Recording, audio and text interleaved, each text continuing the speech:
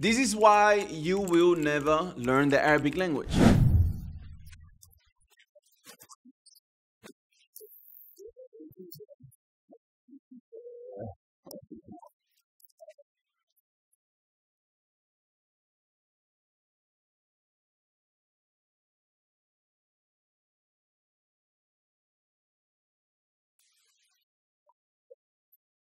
أإذا متنا وكنا ترابا ذلك رجع بعيد. Assalamu alaikum. Good morning. So how you doing? How do you sleep? Yeah, I don't feel too well, man. Well, you slept like 8 hours. You shouldn't feel like that. I think it's that you sleep so late, so your body doesn't rest well. Instead of sleeping right after Isha, you know? Actually, I had a lot of stuff to do, but yeah, I don't feel like doing it today because I feel a little. Bro, you said that yesterday, bro. Come on. Yeah, but what can I do if I don't feel well? It's difficult to work like this. Yeah, maybe if you stop being on your phone before going to sleep and stop eating like a pig and actually focus on getting better. What do you say? Huh? What do you say? I ain't said nah. I was just talking to myself. But yeah, man, I think you should get your life together, you know? Yeah. So if Allah is not helping me, how He's helping you?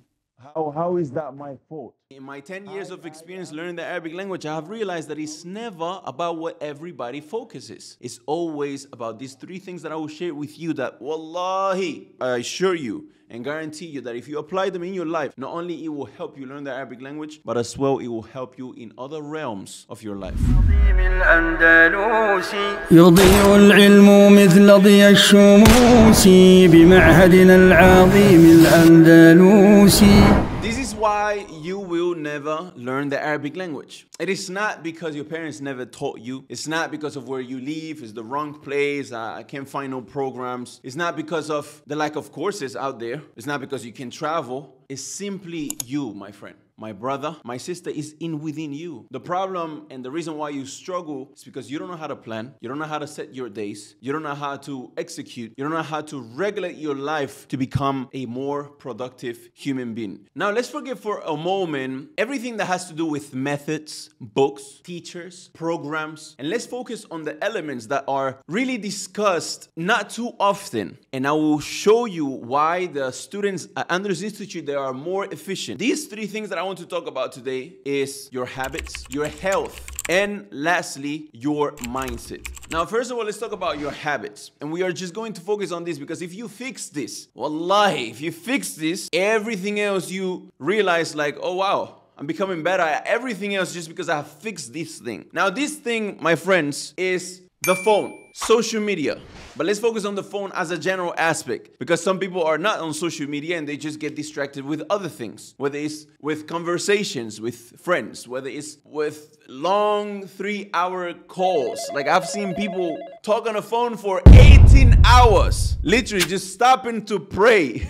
And they've been talking for 18 hours. This happens, it's real. So let's talk about this phenomenon, the phone, and how to get rid of these bad habits that are created around it. Now your phone and constantly checking it, endless social media scrolling, you know, the fear of missing out on news, events, what is this saying, what is that saying, who's saying what, who's fighting who. It will not allow you to focus. It will distract you. It will cause anxiety. It will cause your thoughts to be scattered. And you have so much information, you know, that your eyes are consuming, let alone the images, let alone, you know, all the fahsha and all the dislikable things that you see on social media. People just acting stupid. All of this, it affects your mind without you realizing it. And you can only realize it once you get rid of your phone for a serious period of time. I'm talking about at least 72 hours. Try it out. So amongst the best advice that I can give you, and it's a good example because my phone at the moment is locked and it says that it will be unlocked in 3 hours and 29 minutes. And this box It literally has helped me immensely just because of the fact of not having the phone. But you won't know how beneficial this is until you try it. And then I have this one that has a hole here where I can pick up calls. And of course, I have set this system in a way where only certain people have this phone number. So when people calls me, I can pick up the call and talk to them, but I cannot get distracted by picking up the phone. So one thing that I highly advise you, first of all, to create these good habits is lock your phone 2 hours before you go sleep. If you go sleep at 9 p.m., which you should after Isha, lock it 2 hours before and have it locked for as many hours as you need to get work done. So for example, if you go to sleep at 9 p.m. and you wake up at 7, 8, you start your day at 7, 8, and you have things to do in the morning, calculate the amount of time that it will take you to finish those tasks and set the phone to be unlocked once you would be done with those tasks. And you will see that you will all of a sudden, get things done. You won't waste your time in the morning and you will go straight into your work. This is my first golden advice that has helped me tremendously in my life, that I assure you and I guarantee you that inshallah if you apply it, it will change a lot of things for you as well. Qudamah al Maqdisi said, ينبغي لطالب العلم قطع العلائق الشاغلة فإن الفكرة متى توزعت قصرت عن إدراك الحقائق وكان السلف يؤثرون العلم على كل شيء. It is necessary for the seeker of knowledge to get rid of all distractions. For when thoughts are scattered, they fall short of grasping truths. The predecessors used to prefer knowledge above all else. Meaning if something is in your life and you don't really need it to leave, you should prefer knowledge, you should prefer alertness of your brain above all of these other things. Okay, you will maybe miss a message on Instagram for a few hours. Oh, so bad. So you can't lock your phone. If you already feel like scared of doing that, of course you are not learning Arabic. So lock your phone. Get rid of people and cut people out. Cut things that distract you out. Could be people, could be apps, could be softwares. Anything that is distracting you, cut it out. And set the system. Stop talking to people. Stop responding to people when they send you memes. So they see that you don't care about them. So they stop sending them to you. Stop responding to calls straight away. So people stop calling you and wasting your time. Stop responding to messages on WhatsApp so quickly. So people get used to you not being always available. And you will see all of a sudden, nobody cares about you. So in Ibn Qudamah, he said that having scattered thoughts because of massive information consumption, having all of these thoughts scattered, it doesn't allow you to grasp truth in an easy way. Somebody tells you something so simple, and you just can't grasp it. But what? All right, but wait, okay, repeat it. Your brain, you slow. You are slow, my friend. You are slow because of everything you consume, of everything that's going on in your phone, scrolling, explore page, messages, bling, clong, clang, bling, clang. All of these notifications that are on purposely made to trigger a part in your brain that when they come up, when you hear the sound, it triggers something in your body that pushes you to want to see what is it. What was that? The sound was so appealing to your brain. All of these things is people that sits down in a room and talk about how we can keep these people on these apps the most amount of time possible. So don't be a sheep. Don't fall for this. Don't fall for this. Fight your nafs. Don't give your nafs what he's asking you for of massive scrolling through social media. Get rid of all of these habits and you will see that everything else will come in a very easy way. The next thing is your health, your diet. Your diet directly impacts your mood and your cognitive function as well, your intelligence. And eating and consuming high-fat foods can disrupt your sleep. So when your sleep is disrupted, you have mood disorders. So you wake up sluggish. You feel tired. Your body is heavy. Now you don't feel like working out, of course. Now you don't feel like doing and getting things done. You don't feel like sitting down for 1 hour,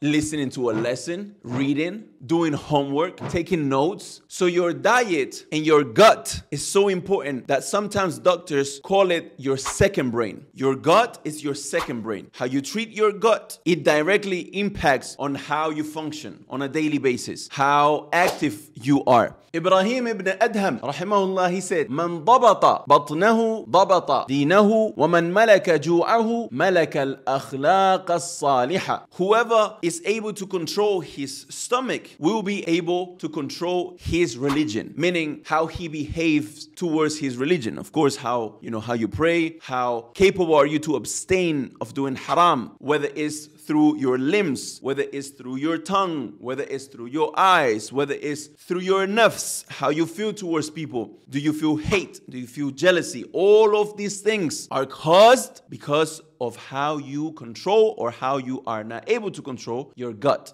your stomach. And whoever is able to control his hunger will acquire good manners, the manners that are righteous. So all of these things comes from your gut. And of course your gut, as we said, is your second brain. So it directly affects the rest of your health, whether it's your anxiety, whether it's your mental health, whether it's your physical health, whether it's your intelligence. All of these things comes from what you put in your body. We tend to know about 101 things that are bad for me. Yeah, I know this is bad for me. I eat it every day, but what can I do? This is just having a weak nafs, a weak soul. You know it's bad for you. So why would you do that to yourself? Allah says in the Quran,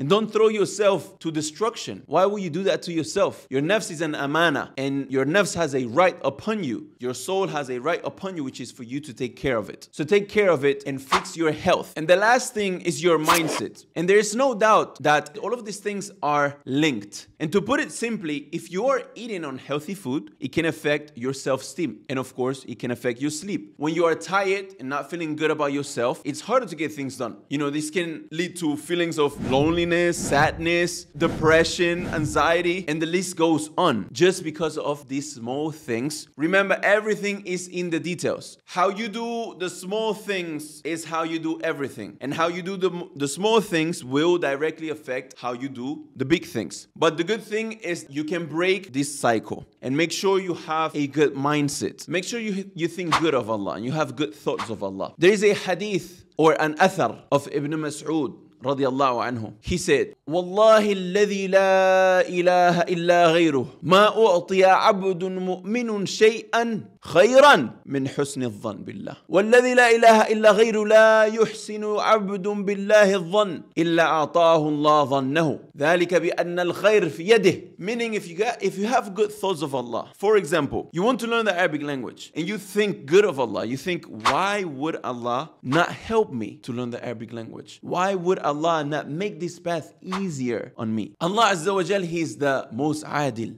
Allah is the most fair. So He wants you to worship Him. And you need to understand the Quran and the Sunnah to worship Him. So of course, Allah says in the Quran, وَلَقَدْ يَسَّرْنَا الْقُرْآنَ لِلذِّكْرِ فَهَلْ مِن مُدَّكِرٍ. And we have indeed made the Quran easy to remember. So is there anyone that wants to remember it? And there is anyone that wants to learn it, apply it? Allah has made all of this easy. The deen is easy to understand, it's easy to apply. If it wasn't, Allah wouldn't be fair. How is that possible? So if you have good thoughts of Allah, you won't have a bad mindset. You are going to be positive. Why would Allah not allow me to learn the Arabic language? Why would this be difficult? So as a result of that, you will stop having a negative self-talk. You will stop saying things like, man, this is so difficult. I don't know if I can do this. Man, I'm not made for this. I don't think I'm capable of this, All of these are vocabulary words and sentences that comes from somebody that have a bad mindset. And this bad mindset comes from a naqs and a deficiency in how you should believe about Allah Azza wa Jal, how you should think and behave towards Allah Azza wa Jal. You should have good thoughts of Allah Azza wa Jal. And if you don't have good thoughts of Allah Azza wa Jal, your mindset will be messed up as a result of that. And if your mindset is messed up, you will have bad habits. And if you have bad habits, you will have a bad health. And if you have a bad health, guess what? You will lose in every realm in this life. So apply this in your life and you will see everything change. See you on the next one. Assalamu alaikum.